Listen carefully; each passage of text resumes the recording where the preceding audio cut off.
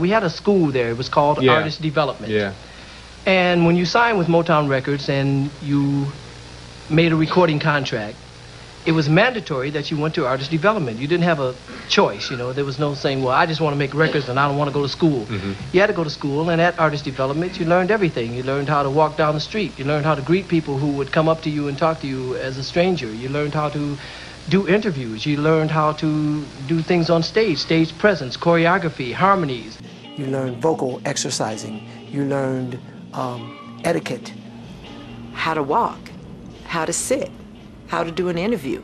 You learned hygiene. You learned everything that there was to learn, really, at that school. Artist Development was a key station on the production line. My sisters really persuaded me to bring in the charm school. So I had no idea that was going to be as important as it was. I don't care who you became, who you were, whatever. 2 days a week when you were in Detroit, you had to go to Artist Development, so we go over there. People like the Maxine Powell taught them how to walk and talk and do things gracefully. This department would groom and polish them so that they could appear in #1 places around the country, and even before the king and queen.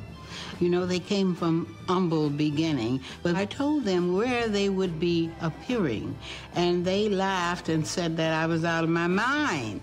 But with me, it isn't where you come from, it's where you're going. And when I opened up in 1964, the finishing school, and the purpose was to help the artists become class and to know what to do on stage and off stage, because they did come from humble beginning. Yes. Some of them from the project, and some of them were using street language. Some were rude and crude. You understand? But with me, it is not where you come from. Yes. It's where you're going. And I teach class. Yes, because who knows what personal development and self-growth is concerned. We're busy trying to get a few degrees, and that is what you need, because that's your basic foundation, so you can go in many directions. But you could be just like you were as far as attitude and behavior and winning when you came from elementary school. So it's a whole different ballgame. I don't get angry, because if we have not had a chance, we do not know.